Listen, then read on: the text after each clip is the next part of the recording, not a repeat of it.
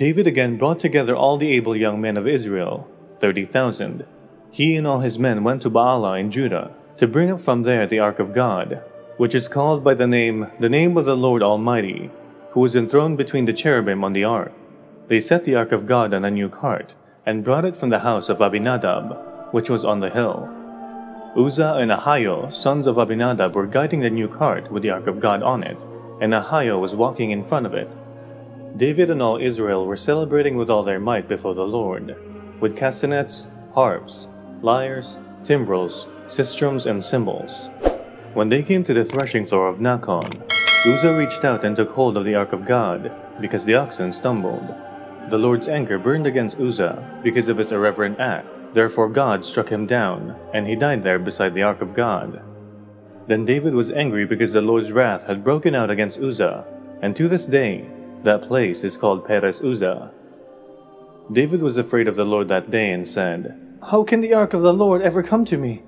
He was not willing to take the ark of the Lord to be with him in the city of David. Instead, he took it to the house of Obed-Edom the Gittite. The ark of the Lord remained in the house of Obed-Edom the Gittite for 3 months, and the Lord blessed him and his entire household. Now King David was told, "The Lord has blessed the household of Obed-Edom and everything he has, because of the ark of God." So David went to bring up the ark of God from the house of Obed-Edom to the city of David with rejoicing. When those who were carrying the ark of the Lord had taken 6 steps, he sacrificed a bull and a fattened calf. Wearing a linen ephod, David was dancing before the Lord with all his might, while he and all Israel were bringing up the ark of the Lord with shouts and the sounds of trumpets. As the ark of the Lord was entering the city of David, Michal, daughter of Saul, watched from a window, and when she saw King David leaping and dancing before the Lord, she despised him in her heart. They brought the ark of the Lord and set it in the place inside the tent that David had pitched for it, and David sacrificed burnt offerings and fellowship offerings before the Lord. After he had finished sacrificing the burnt offerings and fellowship offerings, he blessed the people in the name of the Lord Almighty.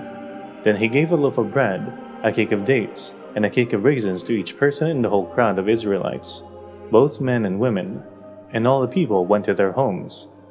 When David returned home to bless his household, Michal, daughter of Saul, came out to meet him and said, "How the king of Israel has distinguished himself today, going around half naked in full view of the slave girls of his servants, as any vulgar fellow would." David said to Michal, "It was before the Lord, who chose me rather than your father or anyone from his house when he appointed me ruler over the Lord's people Israel. I will celebrate before the Lord. I will become even more undignified than this, and I will be humiliated in my own eyes. But by these slave girls you spoke of, I will be held in honor." And Michal, daughter of Saul, had no children to the day of her death.